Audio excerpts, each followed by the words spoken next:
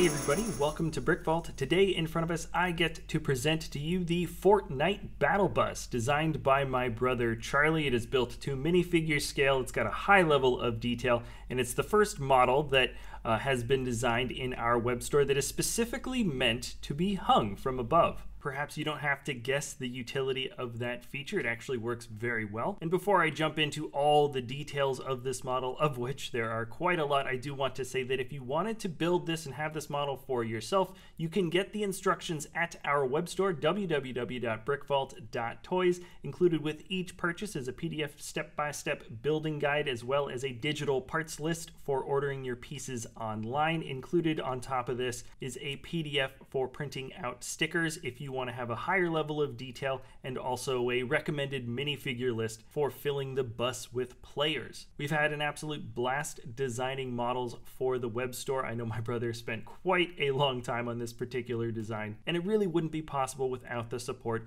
from you all watching. So thanks so much for tuning in. And if you haven't had a chance to check out the web store yet, it is linked in the description below. We've got some absolutely amazing designs from some of the top builders from all over the world. So anyways, jumping back to the build, it almost feels weird to describe the universe to you guys, because I'm pretty sure everybody watching this video knows what Fortnite is. But for those that are not plugged into the gaming world or clicking on this video many years from now, Fortnite is the insanely popular third-person shooter battle royale with a distinct cartoony and playful style about it. What's worked so well to make this game so widely played is the fact that it's got pretty decent shooting mechanics, so serious competitive players can get a lot of enjoyment out of it, while the bright colors, dancing, and wacky characters put parents at ease enough to let even younger kids play this shooter game when oftentimes these kids wouldn't be allowed to do so. I think that's really the linchpin that has allowed the absolute massive popularity of this game to take off. And on top of that, it's actually just a pretty fun game to play. At the beginning of each round, players jump from the battle bus that is slowly flying over the map, and it's kind of just this strange blue converted school bus. It's half school bus, half hot air balloon. It's got some gadgets and a few different pieces of vendor tech technology on the front and sides. And also, maybe it goes without saying, but this is not the original battle bus, but the updated version. There's a few different pieces of technology that have slightly changed on it, but of course the main distinctive feature is that those gray angled clamps or arms are facing in towards each other instead of the same direction like on the first version. Now I suppose it's worth just jumping into all of the baseline details. First, let me just tell you how big this thing is. At minifigure scale, it is 32 centimeters long or 12.5 inches, 17 centimeters wide or 6.5 inches, and 42 centimeters high, 16.5 inches.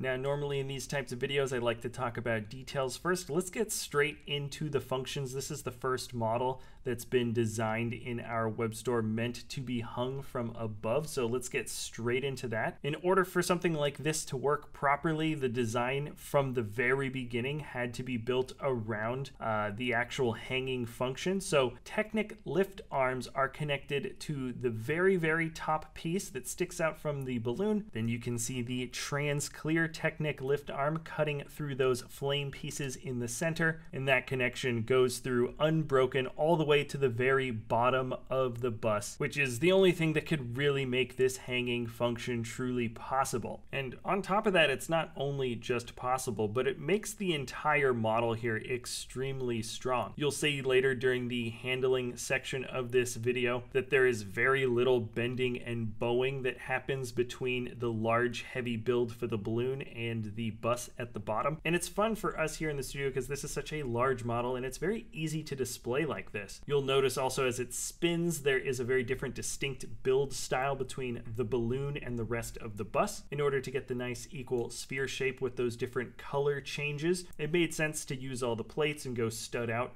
on the 4 sides and the top, while the bus can be built with mostly smooth and sloping pieces to make up those little curves and angles on the roof and front of the cab. Also, you'll notice that the front of the bus cants forward ever so slightly. That is just the way the weight distribution works for this model. It's a relatively subtle lean, and I kind of like it leaning forward ever so slightly. It gives it a slightly more aggressive look or feel like it's accelerating forward. And the angle of this forward lean can be mitigated ever so slightly if you have a figure or two jumping out the back. I took a few different tries with a couple of different characters each, just sort of posing them in the back. One is jumping out and the other one is about to jump out of the back. This is a definite plus for being able to display this thing in mid-air. I only played around with just one trans piece and a couple of clips, but you could probably play around quite a bit with pieces that could maybe extend the length of how far minifigures have jumped out, or you could have multiple figs jumping out at the same time. And that, I think, is probably the ultimate way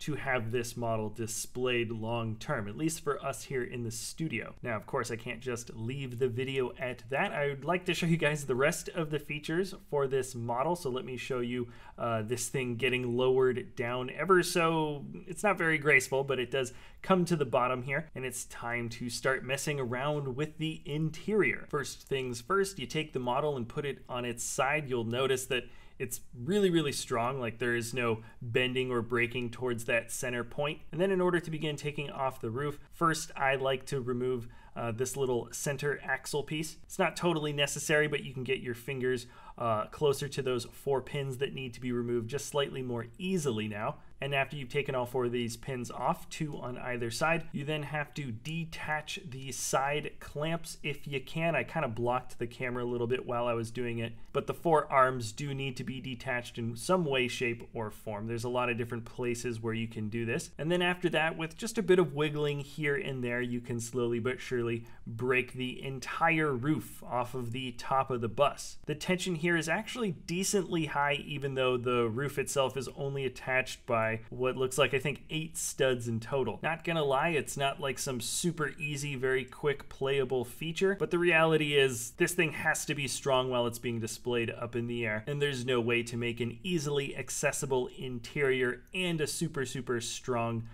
build feature that cuts through the entire center of the model. But now that we're looking at the inside, you can see several rows of seats, and this is based on like the concept art and like the videos where there's couches and there's like this weird computer thing in the back. Normally in the game it is just rows of seats, but this is just a little bit more fun. There's a little bit more color, a little bit more variation that you can play around with some of the characters. And speaking of which, let's add a bunch of characters to the bus. Starting at the front, we have the streamer driving the bus. I'm not going to say anything more or less about that. And then of course, figures that don't have things sticking out of their back with like neck brackets can sit in the seats normally, and then figs that have larger pieces on them, either around their bodies or strapped to their backs, have to be sitting on the couch or leaning forward in some way away from the backs of the seats. These are also some of those recommended figures in the parts list. Of course, there's like an endless amount of characters and or skins that you could add to be minifigures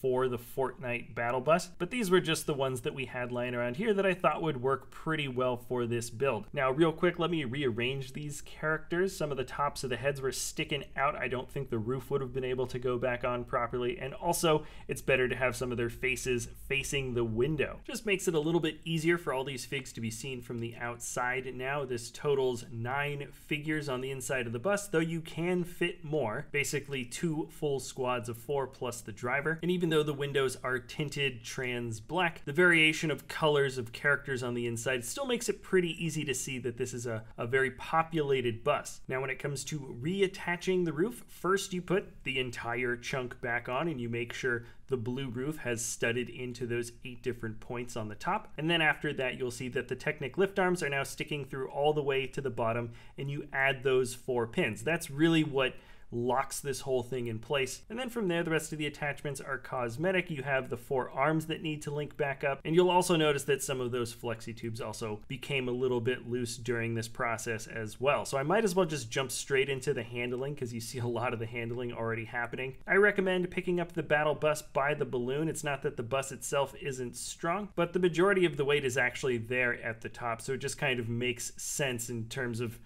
picking up a piece and moving it around. Now the balloon does sway a little bit. Those Technic link arms are extremely strong, but they will bend and bow slightly, which means those flexi tubes on the outside that make up the string detailing actually detaches if you bend this thing around too much, or really just move it around too much. You can just pop them right back into place. And then I'd say the best telltale sign or feature of this model's strength is that when you pick it up right from the middle and you twist it to the side, there really isn't any bending or bowing away. You can see the whole bottom of the bus now. It's a pretty strong build. Also, the wheels can roll. There are the 2 clamps on the back wheels, but if you were to take those yellow clamps off, the bus actually would roll around if you wanted to do that. You'll notice now I'm just kind of swaying it back and forth, pushing it from side to side. This is by far the model's most vulnerable point. You can knock the bus over on its side. I did it one time before, and honestly, the balloon totally stays in place. Just a few of the smaller pieces break off on the sides. There's a lot of little detail extremities that you can move around that are clipped on by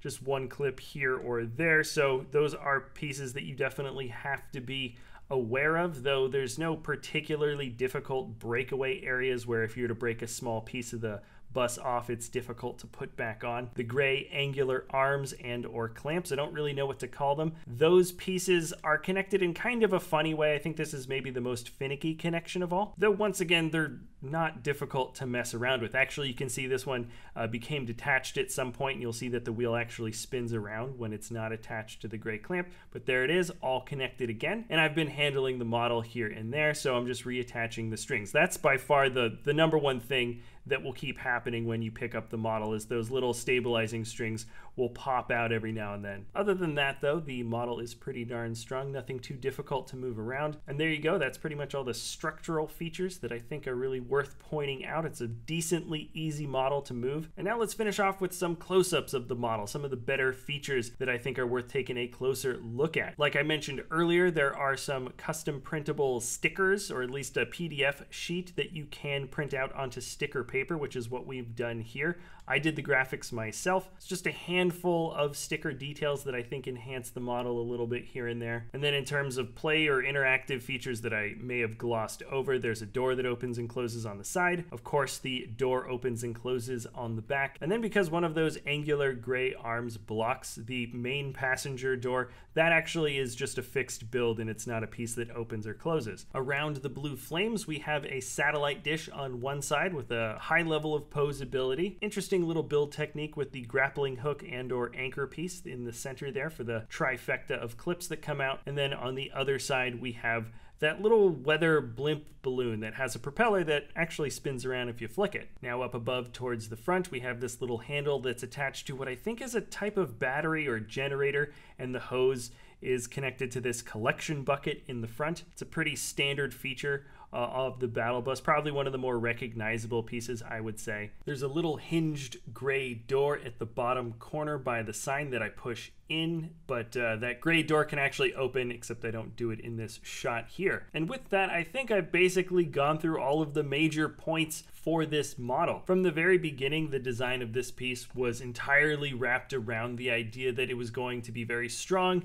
and able to hang from the ceiling. And frankly, I don't feel there was any sacrifice to detail in order to get that structural stability to work well. Basically, none of the interior is hindered by the lift arm column that runs through the center. You can't really see much of the Technic structure in the middle of the flames, and only the tiniest half loop sticks out of the top of the dome in order to get a wire to run through. This is basically the ultimate Lego Fortnite tribute piece that we could think of. I hope you guys enjoyed this build. Hope you liked the video. Let me know what types of builds you'd like to see in the future. We absolutely love making these videos for you guys, and if you enjoy our content, you can always like or subscribe. Thank you so much for watching, everybody, and we'll see you next time at BrickVault.